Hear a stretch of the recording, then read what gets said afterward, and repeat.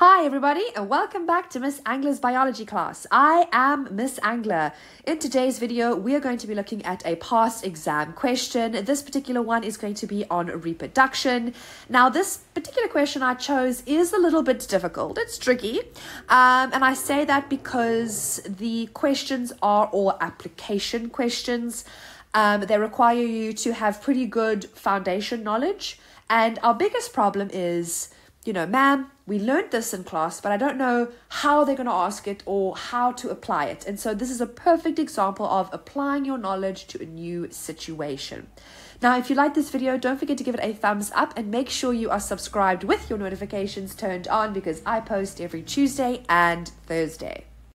So let's get into the question, and there's a lot that we need to sort of go through here and digest and make sure we understand, starting with the extract. So it says, Anele found out that she had scar tissue blocking both her fallopian tubes.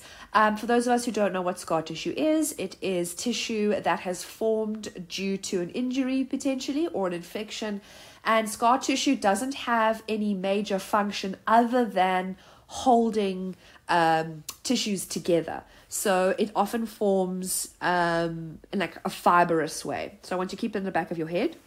And it says, therefore, could not have a baby. She decided to have what we call in vitro fertilization, or IVF. And in vitro fertilization refers to fertilization that happens inside of a test tube.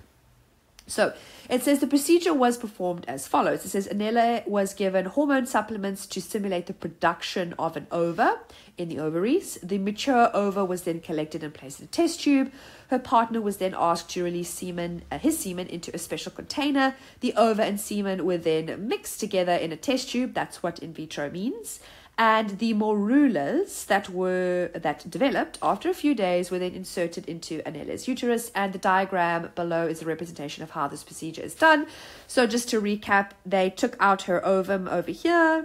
They introduced a sperm cell in a test tube. A morula formed, and then they inserted the morulas, plural, back into her uterus. And this is how in vitro fertilization works, IVF works now, and they hope that as many of the morulas form blastocysts or turn into embryos eventually. So let's look at the questions. And again, the questions are going to start from easy and then sort of progress into more challenging. So number one, explain why Anele's condition had prevented her from falling pregnant. So this actually doesn't start off with the easiest, in the sense that if you don't know what her condition causes, you might not know what to say. But let's start with the basics, right? So first things first, what happens is scar tissue is building up over here, right, in her fallopian tubes on both sides. Now, all the knowledge that you simply need is, what do fallopian tubes do? Or what is their main function, or what happens there? Remember, the main function of the fallopian tube is fertilization. So if we are going to explain for 2 marks what is preventing her from falling pregnant, we're simply going to make a statement and then a reason. So our statement is the fallopian tubes, okay, are blocked. And because they are blocked, fertilization cannot take place. You could expand on that further and say things like, a sperm cell and an egg cell cannot meet. They won't be able to meet.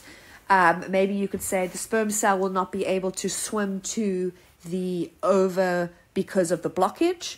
But essentially, we need to establish those 2 things. 1, the fallopian tube is blocked, and 2, fertilization cannot take place. And that's why she cannot fall pregnant. Okay. Pretty simple, actually.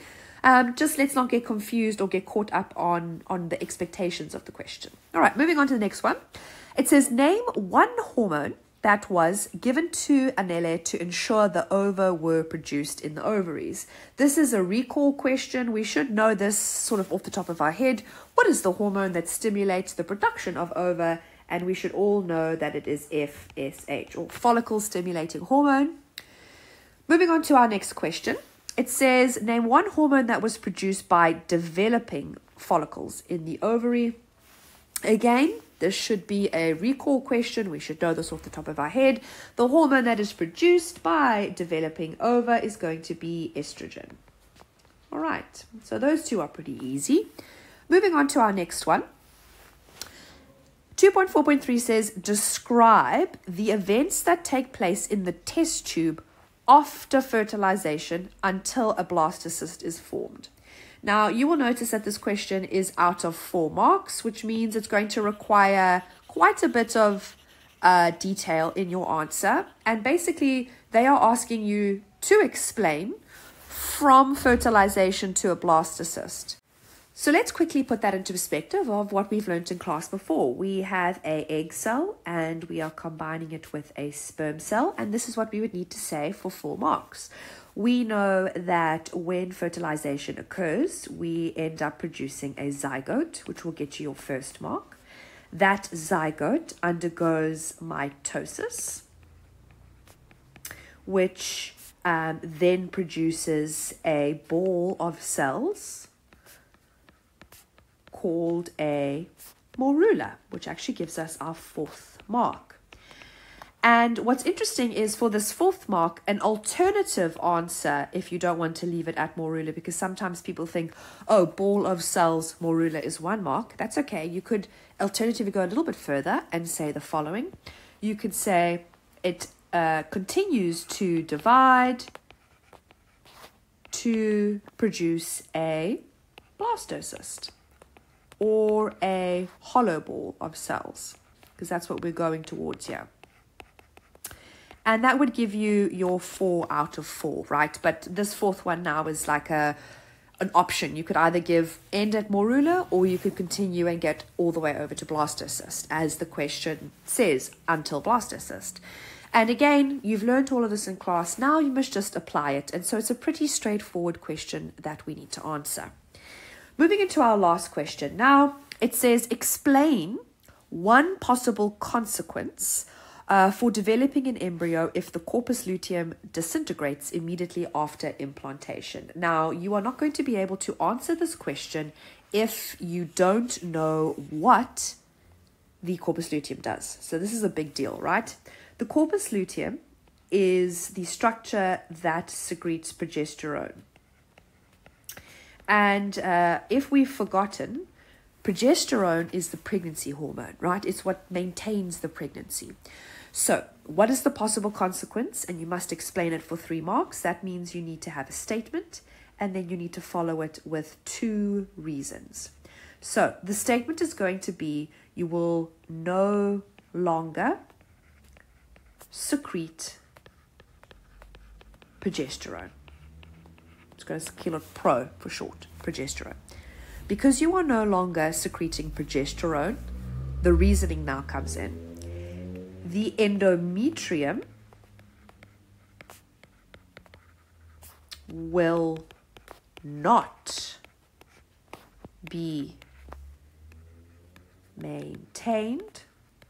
And if the endometrium is not maintained, then the pregnancy will not be maintained. And that results in a miscarriage. So, no longer secreting progesterone means the endometrium will not be maintained and the pregnancy will result in a miscarriage. Again, this is the most application-like question out of all of them from this section. You've got to apply your knowledge to be able to see what happens if you take the hormone away. Now, here is a look at the actual memo that they have provided. Taking note of that little thing I mentioned earlier for 243, there are some optional answers here. You don't have to have all of them. You can have any 4 of them. But I'd like you to spend some time having a look at this memo and seeing if you were able to answer it just as they would have liked. Now, if you like this video, don't forget to give it a thumbs up, and I will see you all again soon. Bye!